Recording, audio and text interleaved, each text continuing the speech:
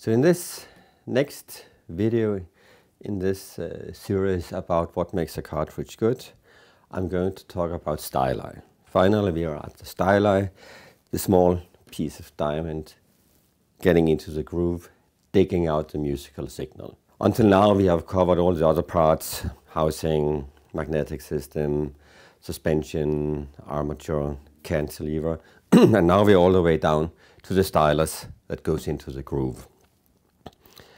At Ortofon we use a lot of different styli. I have models of some of them here, and this is what I'm going to discuss in a while.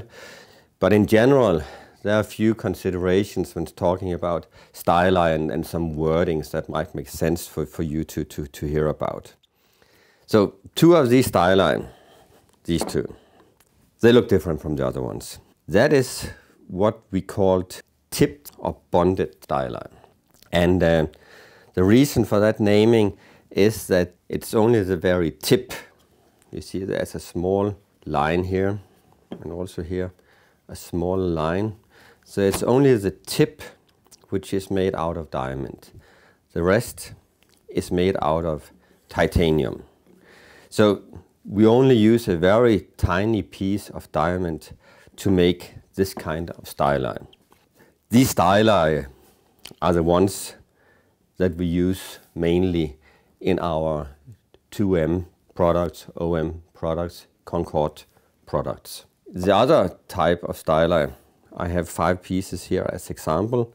That is what you would call naked or nude diamonds. There are also other words, but this means that the whole diamond, the whole piece like this, is made out of diamond. So not only the tip as we had over here, but it's the whole piece. So it's naked, it's without any supporting structure here. That is one big difference between these styli. And of course, the more diamond you're going to use, and also as we will see, the more complicated the shape will get, of course, the more precious they will get, because it's going to be really complicated to make some of these diamonds. What do we need this stylus for? Of course, to go into the groove and dig out the musical signal. I want to show you a few things here. This small plate is just a 3D printed model. This is sort of a cutout of a special record. I just made up what kind of signals I want here. In real life, this piece is only 0.5 times 0.5 millimeters. So a lot smaller than the tip of a matchstick, for example. So 0.5 times 0.5 millimeter, extremely small in real life. So this has been magnified 200 times. And this also goes for the styli I have over here. They have been magnified 200 times. So, and these are now the grooves, different grooves, and these are sort of, this structure, this shape is what we want these styli to follow along. I just take a random one. So what I mean is that when this one is down here, we want that to be able to follow the structure down here. Whatever it's like this or it's like this, we want it to be able to follow that, because this structure is the music. This is the record. So that is the purpose of the stylus, to go in and dig out as much information as possible from the record. If we look a little bit closer, just a little bit closer, then this is again a groove, just a cross section of the groove. Imagine just cutting this one, then we have this one. And this is then a tip of a stylus, just a random one. And imagine that what we want to do is to get this one down here. So this styli, this tip, must go down in this groove and then stay down there and follow whatever will go on, whatever wrinkles up. This is the purpose of the stylus. So it's really down to a very delicate job that this stylus has to do.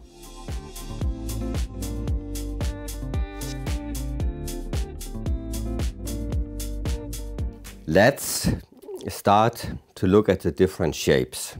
We start with the most simple one, this one. This is what we call just a spherical stylus. And this means that the very tip out here is shaped like a ball, like a sphere. So this is just a ball shape that you have out here. And now we want this ball shape to go down into the groove like this. And now imagine that these are sort of the correct dimensions. And this one by itself is extremely small. If I had it on the table, even if I had a bunch of these on the table, it would look like dust for you because they are really, really small, really small. So we want that one to go in here. And then I talked about cantilevers a while ago. That cantilever is of course connecting to the stylus. And then somewhere up there we have a magnet or we have an armature. And that somewhere is around 1 meter away. This is the size we have. From here, then 1 meter, then we are up at the magnet or the armature in the cartridge. So we are really talking about very tiny grooves, very small, delicate information that we want to transform from here to the cantilever, armature or magnet, and out into our system so that we can listen to music. If we look here, then of course this looks nice, no problem. This basically also looks nice that we can trace this one. But if I go in this one, then maybe we are getting at the limit where this kind of shape really can do the job the best possible way. Of course, it's important with the stylus that it's also placed correctly in the groove. If we look in this direction, we do not want it to have like this or like this. We want it to be vertical.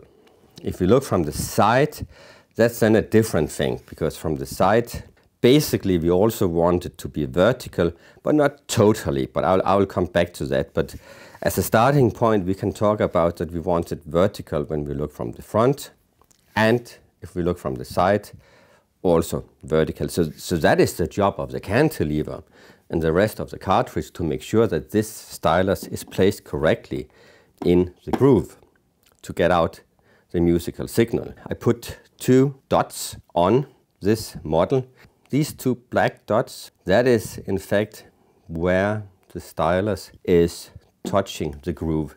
So these 2 very tiny spots.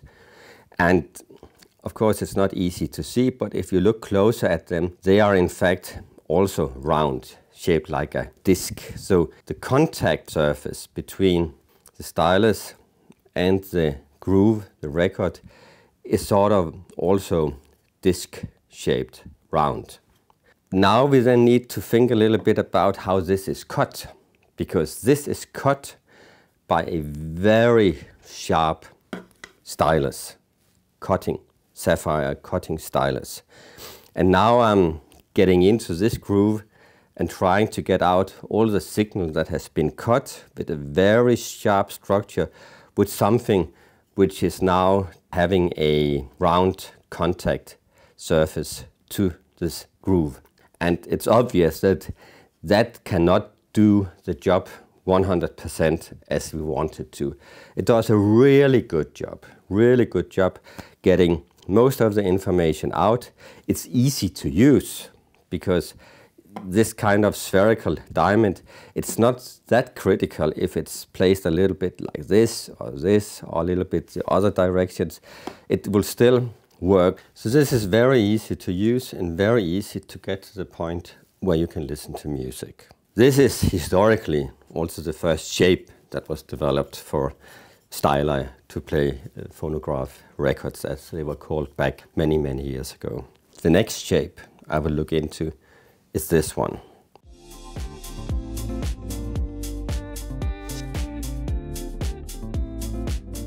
Then the next one has a name like elliptical. This is also tipped diamond, bonded. Only this one, the very tip over here, up here is diamond. And the shape is a little bit different. So if you just look from the side, like this, looking in here, then they look a lot the same. If I twist it like this, and we now look like this, then it's obvious that something has happened over here. So the thing that has happened is that you have flattened this side and the opposite side a little bit, and you have done that to make it more narrow in this direction, because as I said, these grooves are cut by an extremely sharp needle. And that was the thing that made it a little bit difficult for this spherical shape to go into all the small wrinkles. Now we try to get a little bit closer to something sharp by doing this flattening. And it's called elliptical, but if you would ask a mathematician about this shape, if you would look at it, it's not an elliptical shape, but this is what it's called. It's been called this for ages, so this is also what we call it. And that was in fact also the second shape that was developed back many, many years ago. So it's a little bit slimmer. So if we go down and try to get it into the groove, then due to its more slim nature, it will be easier for this stylus to get all the small details out. It is still not really sharp, but it's sharper than this one.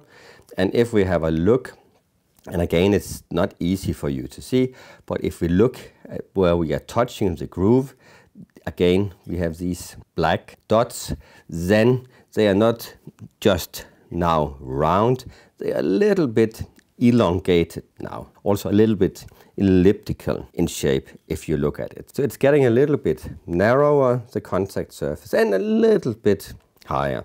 So it's a small change, but definitely hearable and worthwhile.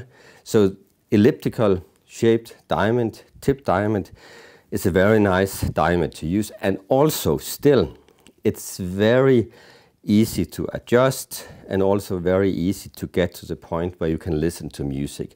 And in fact, this is a type of diamond which we used in one of our most popular cartridge, the 2M Red over here. So this is the stylus in the 2M Red.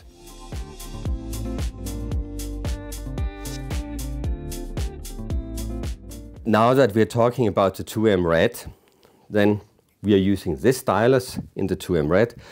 And then of course we have the 2M Blue, Bronze and Black. And for these we use some of the other shapes here that I will get back to. But I will take one of them out straight away.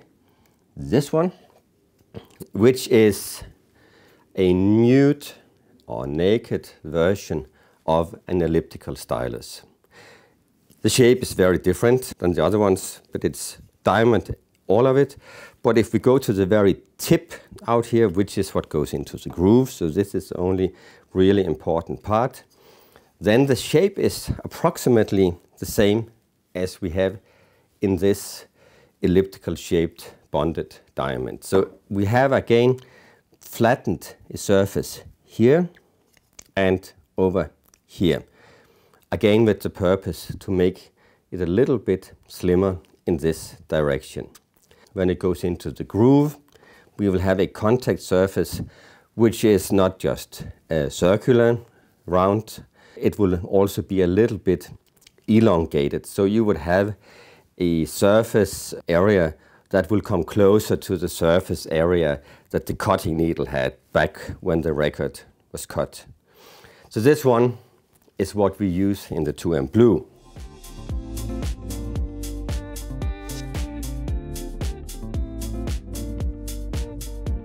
I mean, if we now keep our attention on the 2M series as an example, which makes sense, I can take the next one out here, which is a fine line elliptical diamond. So this fine line elliptical diamond is not just like this one with flattened surfaces to get it narrow. This one has been shaped all the way from the beginning into an elliptical shape. So this is more like, you could imagine you take something round like this and then you gently squeeze it until you get something which is sort of more elliptical shape, which this one is. So this is the next step up the ladder in the diamonds and also in the sound quality you can get out. So what happens, it's exactly the same thing than before. You get the contact surface to be more narrow, as you can see here and here. Again, I indicated with some black dots. And more narrow means that when we go down into the groove, it will be able, again, to read more information, more details will come out of the groove. When you use this one, a fine line elliptical diamond compared to the elliptical shape. We are sort of approaching the shape of the cutting needle in order to be able to read as much information as possible. But now, before I go to the next shape, it's worthwhile thinking about what would happen if I would take a cutting needle and then use that to play the record, because then I would be as close as possible I could get to the shape. I would in fact have the same shape, but that needle would then destroy the record because that would be too sharp. So there is a limit. There's a limit that we can go to, and if we go beyond that limit, there will be damage to the record. So of course, not use cutting needle to play the record, but let's see how close we can get. And this is one of these quests when you're talking about styli. How close can I get to the point that we are really able to read all the same thing that the cutting needle was able to put into the groove? This is what we're aiming at. Also already now, I would say that going up here, this is in the 2M Bronx, that makes it now more complicated to adjust the cartridge than if you would compare to a 2M Red. Because now it's more sharp, and if it's sharp, it really has to have the correct angles to fit into the groove walls. If it does not have the correct angle, then you would not get the full benefit out of the needles. And this goes for all the next ones I'm going to talk about as well.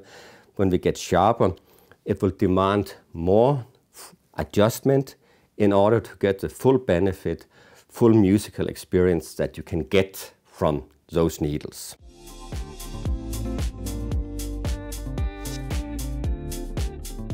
Next one in line will be the Shibata.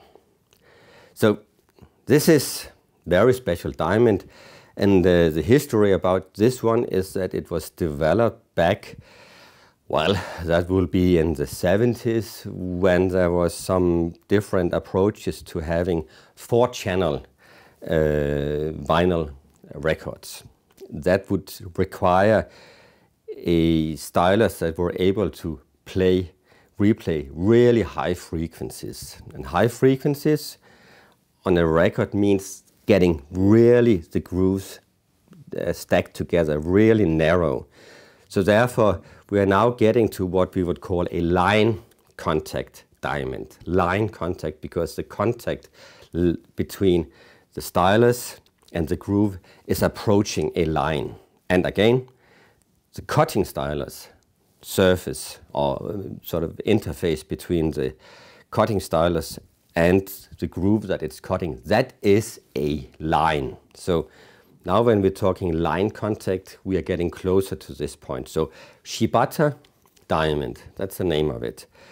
It's shaped very special, a little bit asymmetrically, but the important thing is that when we go down and look at the contact surface, now this one has become even more narrow and longer. So we are approaching a line shape, coming from something over here which was round, coming to something a little bit more elongated, and here even more elongated with the fine line elliptical, and now with this one even more elongated, even closer to line. So therefore line contact diamond. And this is what we use in the 2M Black and also in the 2M Black LVB. So we have a nice range of different styli and shapes in our 2M series. And we use these diamonds in a lot of our other cartridges as well. It was just easy now to use the 2M series as an example. where we could go red, blue, bronze, black, and go from elliptical, nude elliptical, fine line elliptical, and then the Shibata shape. And of course, remember that these three, they are nude diamonds, and this is a tipped one.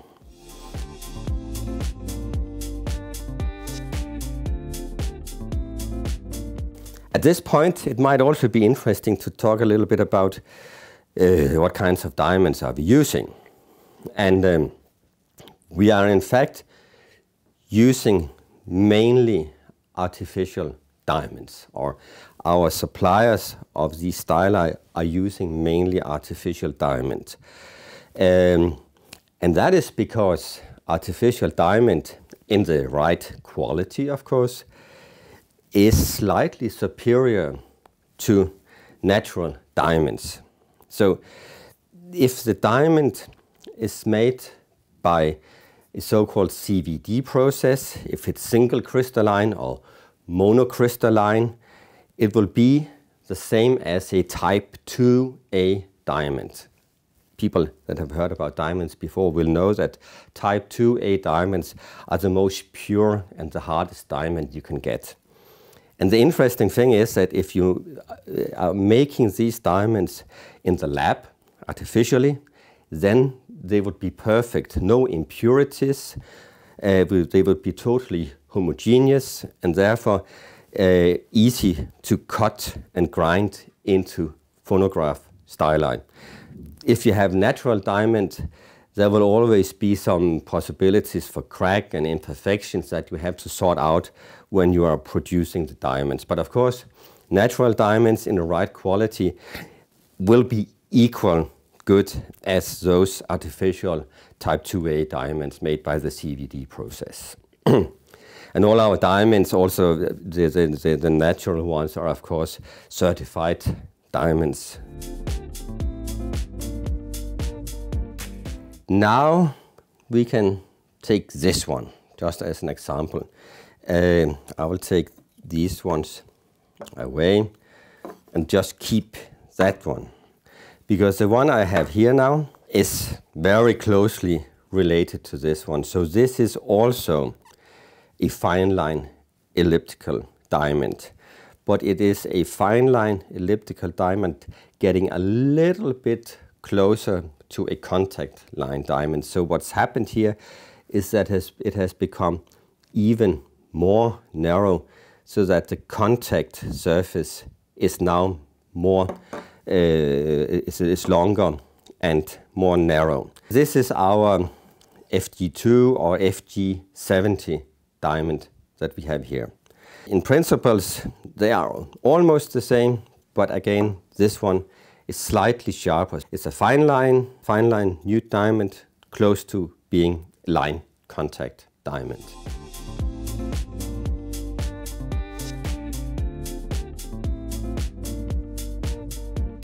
And now for the final one.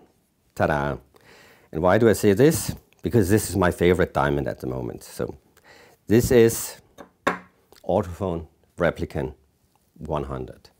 That is the diamond that we're using for all our exclusive model cartridges. So that is the diamond that is also placed at the end of the diamond cantilever that we have in our MC Diamond and in the MC Verismo. So the Replicant 100. So what's so special about that? First of all, the name, Replicant 100, because this is trying to replicate the shape of the cutting stylus, which is what we have been aiming at all the way along, sort of to get close to the cutting stylus, but not too close so that we would destroy the record. So this is the closest we can get at the moment. And this is, of course, a line contact diamond. So the contact surface between record and styli is now really a long line with a certain width. Now when I'm talking about this contact surface, I now say it's narrow, but I say it's long. Narrow is of course the important thing because I want to get into the groove. But long is just as important because I do not want to destroy the groove. So if it's narrow and long, then the area of this contact surface will still be big. So if we compare this area of very narrow and long line contact diamond, even to that of a spherical diamond, then those areas will be the same.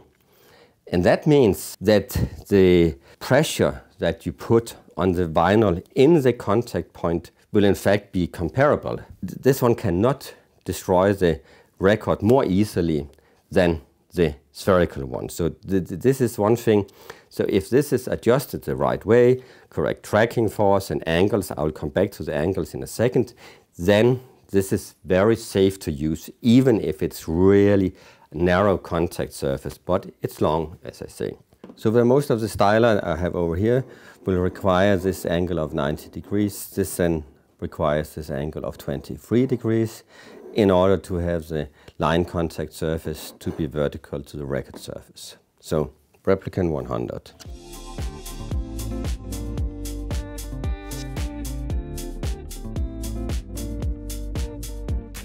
Let's try to wrap up what we have here.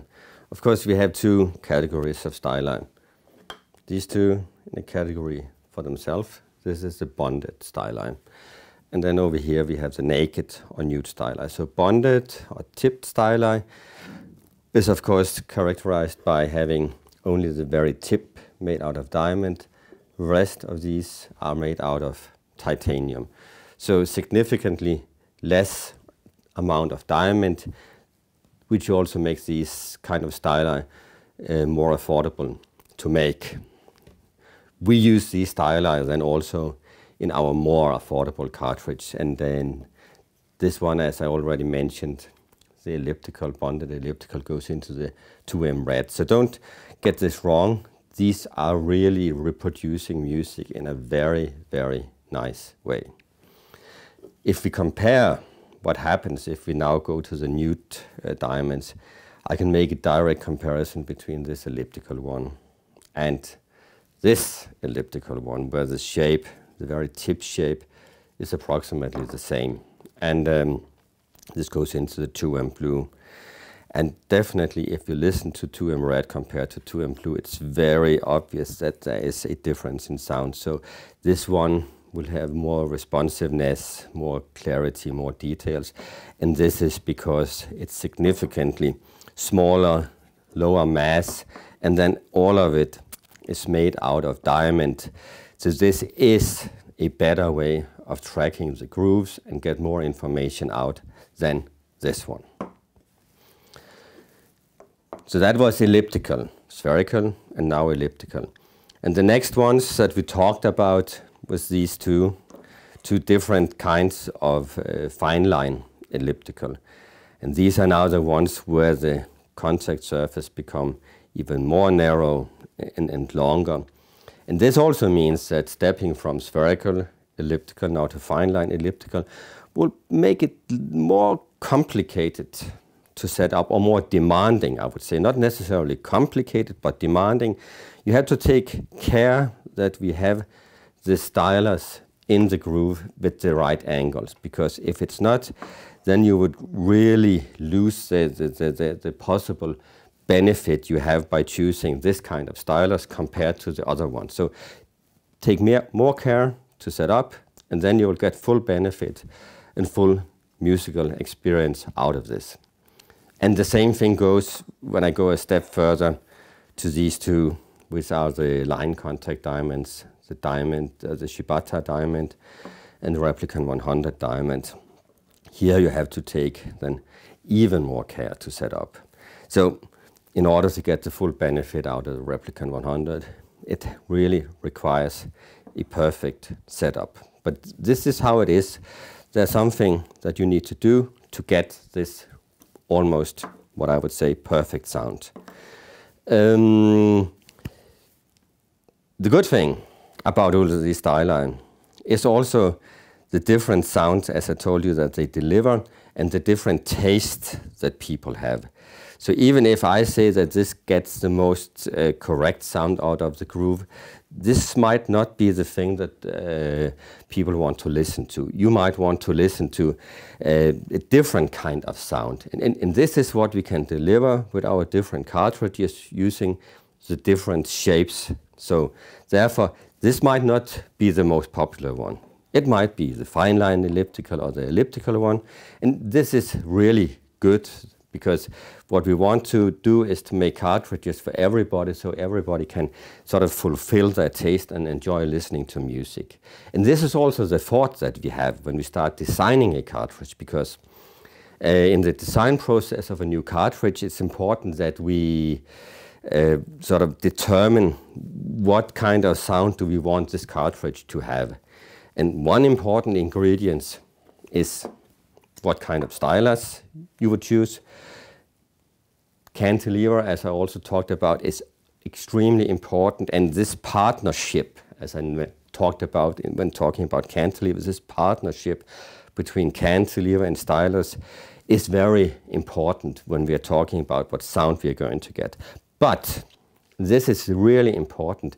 In this series of videos about what makes a cartridge good, we have been covering the housing, the magnetic system, the rubber suspension systems, the armature and the coil wire and everything. And all of these things, all of them, do have significant influence on the sound. So even if it might seem most sexy to talk about diamonds and maybe even cantilevers, all of the components that go into the cartridge are very important for the sound that we get out at the end. So every part is part of this design process where we are aiming at a certain sound. And now, for me, right now, these days, my perfect sound at home is with this Replicant 100 and on a diamond cantilever, because this is what has been revealing the most musical information and the best musical experience for me at home.